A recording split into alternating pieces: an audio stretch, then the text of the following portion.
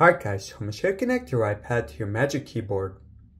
Now just so you know, there's a bunch of different iPads and most of them have their own Magic Keyboard.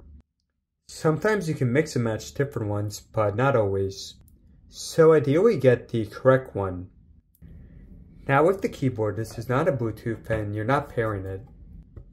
So just flip it up here. Here you can also lean it back.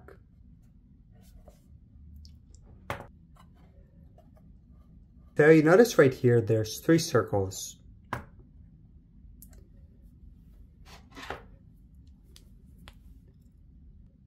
The back of the iPad also has 3.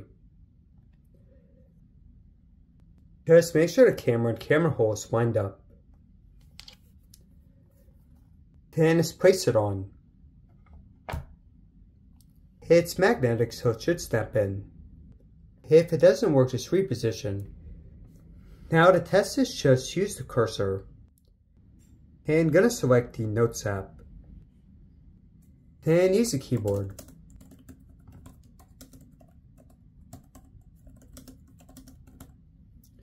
And you guys, so there is to it.